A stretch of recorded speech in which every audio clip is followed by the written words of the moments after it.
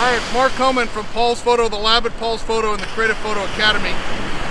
Happy Tuesday, everybody. It's an awesome day to get out and be creative. And I came down with a friend of mine to photograph some surf today. Not a lot of surf, but we got dolphins, we got surf, we got fun stuff. Let's talk about what I'm using. I've got my Nikon Z7 II with a 1.4 teleconverter and the 500mm lens from Nikon. That gives me about a 730mm lens. You can see I'm on a Gitzo tripod with the Acratech long lens plate, long lens head on here, so that I can swivel and move and follow action. So what are we doing? We're getting the surfers. So I'm aperture priority f5.6.